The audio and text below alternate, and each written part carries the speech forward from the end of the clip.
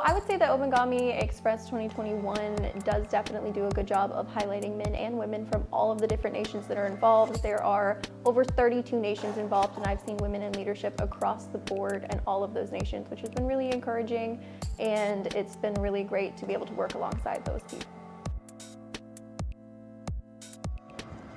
Women in Ghana should always feel proud, confident, and also be bold enough to be part of the military, because most people have the notion or the idea that the training is very hard, it is difficult, so they can't make it. But I would like them to look at me as an example. I've been able to go through that training till now, and I'm still in the service doing great.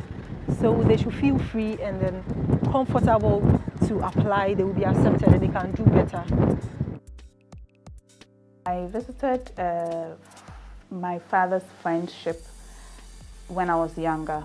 I realized there were no females on board the ship. So I asked him why there were no females on board the ship, and he said females don't like to be on board the ship. So I said, I'll be the first female to drive a ship. He said, well, then study hard. Unfortunately, I wasn't the first. There were two other ladies ahead of me, but still I'm one of the few. The executive branch, that's the operations branch, we are only 6 in the whole of Ghana, so it is quite a close-knit group. We try as much as possible to support each other, teach each other, and make sure that we are moving together, because then they don't have the opportunity to say that women can't do this, because we don't have the numbers. So we try to help each other so that we go together and then break the rules together. That's just it.